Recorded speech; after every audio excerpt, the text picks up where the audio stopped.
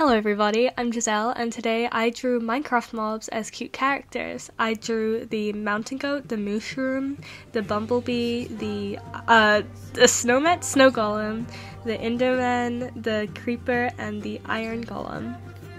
First off was the mountain goat. I decided to base her off of those middle-aged women that do mountain climbing and they take those super nervous photos so they don't really know how to smile and stuff like that. I just kind of wanted her to be very disconnected and stuff, but my issue with that is that whenever I've gone hiking with my mom and stuff or whatever else, just on a walk in an area that is more over the top, the people that go there are going there to take it seriously or whatever, I feel like people dress really horrendously. So I didn't want to dress her up too much, but I did give her I don't know, it's like a style of fashion I've seen on TikTok a lot, Lana Del Rey, you know, I don't know what it's called, and that's why originally I was gonna give her red and white clothes, but I switched it over to pink because I felt like it matched her skin tone and her hair color a little bit more. The color palette for everything but her clothes was kind of I would match from the mountain goat, the Minecraft mountain goat thing, and then I'd just kind of turn it into a thing that would look nice for this drawing in particular, because color picking straight from a source is usually not the best thing to do. Here's the finished drawing. I really like this one. It's more simple than some of the ones I do later, but it's definitely good, I think. I hope. So next up I did the mushroom. I like this one probably the least out of all of these drawings. Not because of the design, more because of the drawing itself. I didn't want to make her just a cowgirl with mushrooms growing off of her, so instead I decided to make her this witchy little creature with inspirations from, what's his name? Mr. Tumnus from Narnia. I tried to give her color palette the whole red and white thing. When I say white, I use cream. I think white doesn't really suit the other colors I use in my art. I wanted to make her dress super quilted because I thought that would kind of, at the very least, tie back a little bit to cow spots, you know? And then obviously she has her horns and her ears. When I was doing this, I was kind of scared that the rest of the drawings would fall into this weird little pattern where I'm giving them ears. So this is the last one I'm pretty sure that I give ears to. I didn't really know how to draw her skin. I wanted it to look fluffy like a cow, but I didn't want to make it just she's a furry, you know? Overall, I think it's cute. I liked putting little heart spots, but not really my personal favorite, which I guess just says good things about what's to come. Next up, we've got the Enderman girl and the bee. I didn't draw the bee as its own separate drawing because I felt like it needed to be smaller and I wasn't going to do a whole page worth of chibi stuff because I don't like drawing in that art style, so I just did her hair with the Enderman girl. This one, I don't know how to feel about it. I used a tool in the drawing app I use where it makes things glow, I guess, and whenever I've used that previously, I felt like it kind of ruined a drawing, but I kind of had to for her because she has glowing eyes and stuff. So I'm kind of just crossing my fingers and hoping that it's not my brain telling me this looks good when really it looks bad. My idea for her was basically just this this super shy forest lady, so I covered her in leaves and I made her very meeky, you know? Her mouth is inspired by salad fingers, I'll say it. I draw that mouth all the time in so many drawings and it's always just because I like salad fingers and I want to put his mouth on everything. So my thought was that the bee was obviously since she gets to fly around everywhere, she knows everyone's business, and I thought since the Enderman girl is a bit more of a recluse, she's a bit nervous, she's a bit shy, she can be friends with the bee because then they can you know, they can give her all the information, the bee can tell her all the hot gossip, you know? I did the little eye stretching photo in the corner because I've seen art like that before and I always thought it looked really, really cool, but I was too nervous to do it as a full drawing because I didn't want to spend so much time on a drawing that wouldn't turn out good because I've never really done much with expression or facial movement to any degree really. Even though I don't like drawing chibi characters, I did have fun with the bee. I didn't want to give her antennas because I was kind of feeling hateful about the fact the last two drawings both had animal features, so instead I decided to give her these little ribbons that float up similar to antennas. which now that I look at it, she has wings, so that rebellion wasn't really worth very much. Yeah.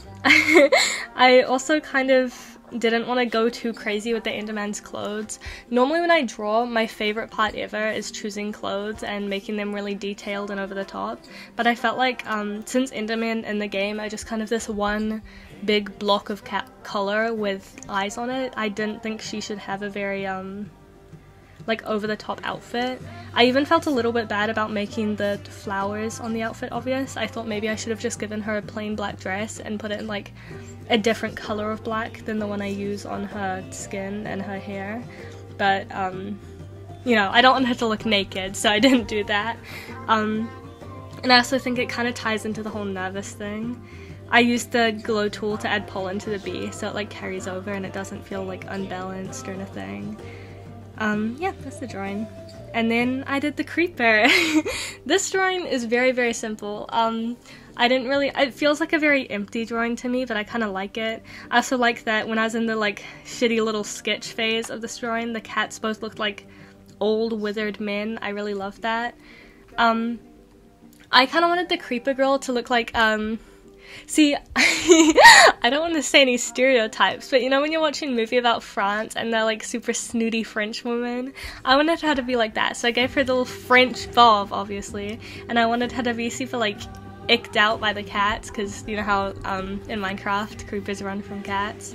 And so I gave her clothes. They're not like stereotypical French clothes. I wanted her to look like cute and fun, and I also I feel like this is a bit of a theme, but I didn't want to give her super big detailed clothes because similar to the Enderman, she doesn't really have much going on. The little face, I decided to do her mouth in that way and like her eyes super big and round because I was thinking about like the most iconic part of the creeper is the little face. When you see, if you search anime creeper right now, you'll see a bunch of girls wearing green hoodies with a creeper face on the top, because that is like the signifier of creepers. So I tried to make it like a humanified version of the creeper face. And then her color palette is just a bunch of different greens and whites, because that's what the creepers is in the thing. And I decided to give her freckles, both lighter and darker than her skin tone, because I thought that made sense, considering the creeper is like super spotty. And I didn't want to give her spots all over her body, because I thought that'd look a little too janky.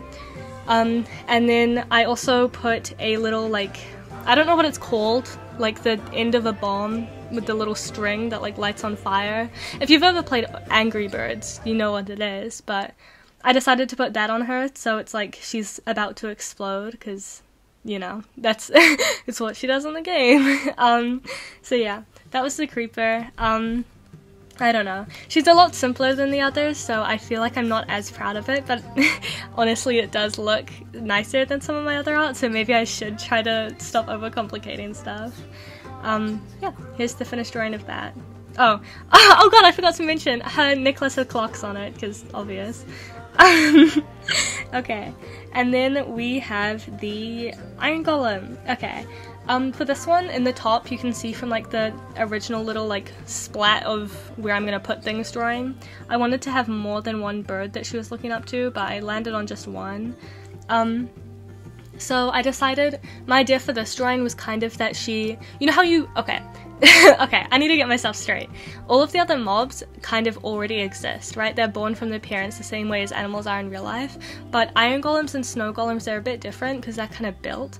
So I decided to make it that she was sleeping and then she kind of came to life. So I wanted to have her sleeping and then I wanted to have her like alive and looking like she's kind of exploring a little bit.